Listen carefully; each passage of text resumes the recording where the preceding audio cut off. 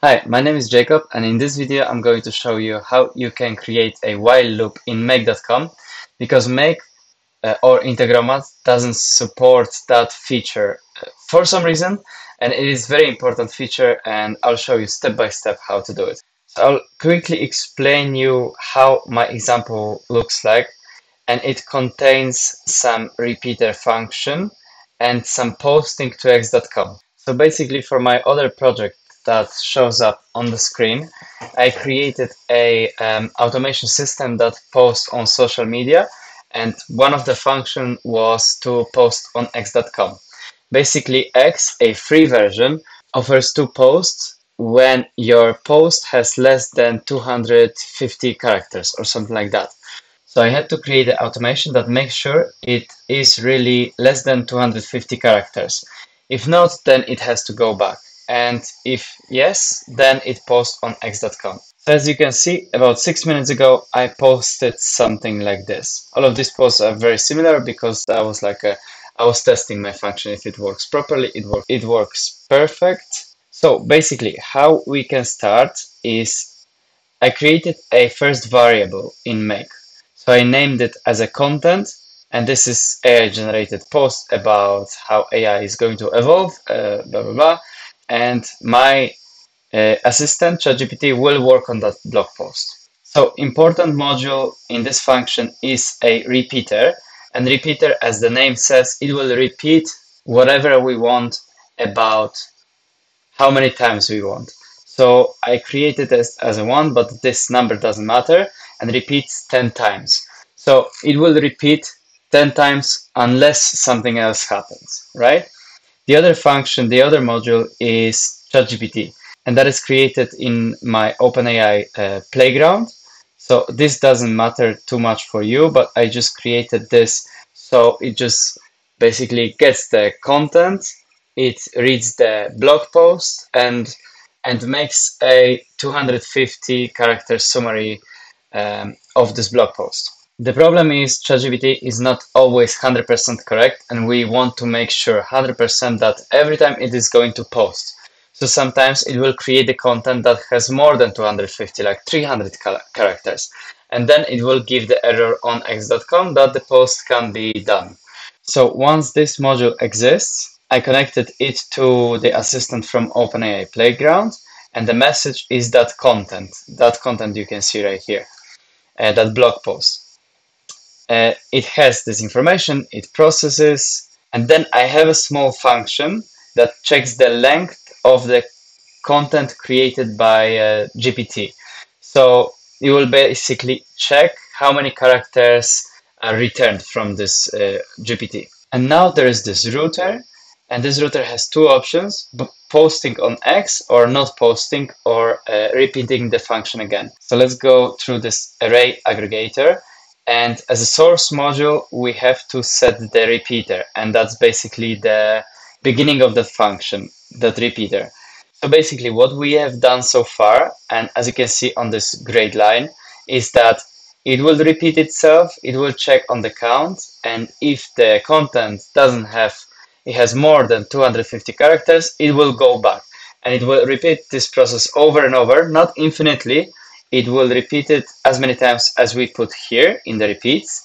So yeah, it will try to repeat itself. So now we can find out when this function escapes from repeating itself.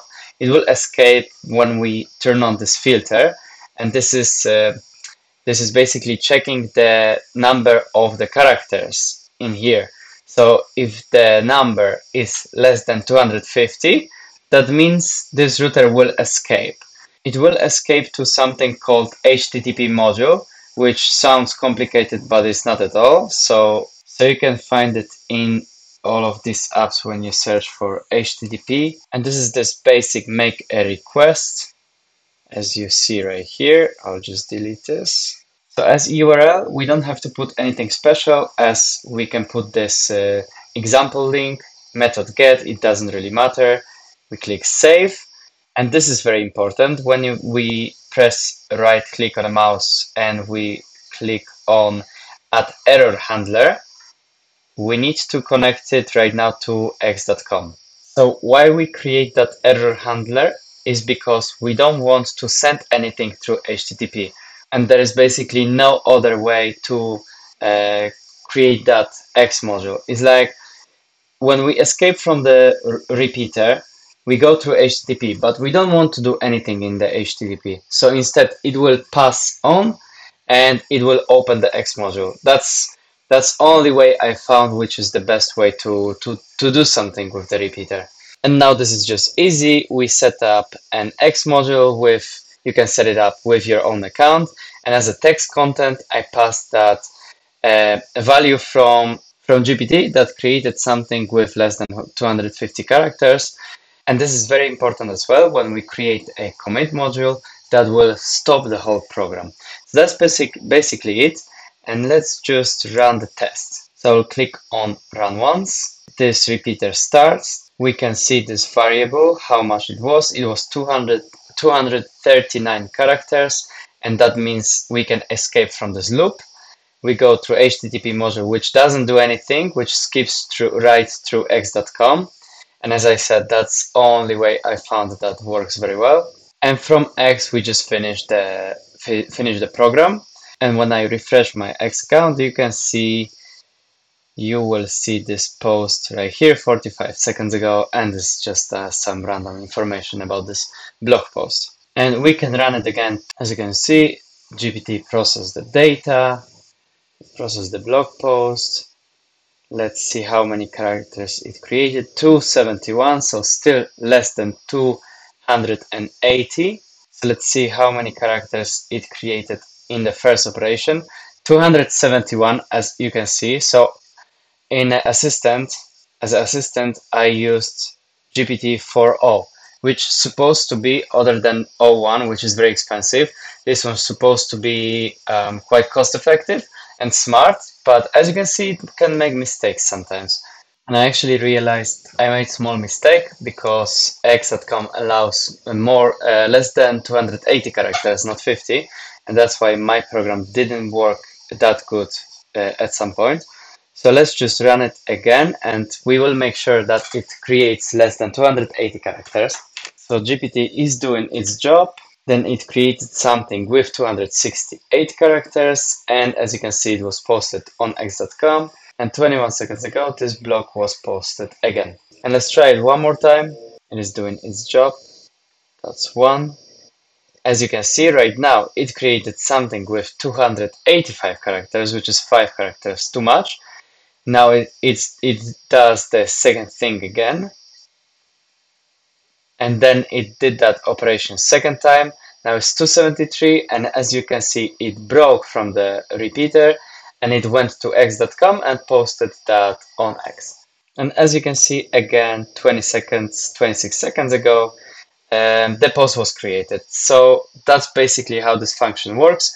I didn't find any easier or better way which will allow to have like 1 or 2 modules max. So unfortunately, I don't know what's the reason the Mac don't want to allow while loop. Probably because in normal programming, while loops a lot of times break the programs and make them, if someone doesn't program it very well, they can run forever basically. So that can cause a lot of problems, right? So this repeater is a safer option because you exactly have to put how many times you want this program to repeat basically. So I'm sure this is a safer option than normal while loop. So if you're interested in the video similar to this, where I show some cool tutorials with AI and automation, please leave a like and subscribe. And you can also post a comment if you have any questions or if you would like to add something interesting. So thank you so much for watching.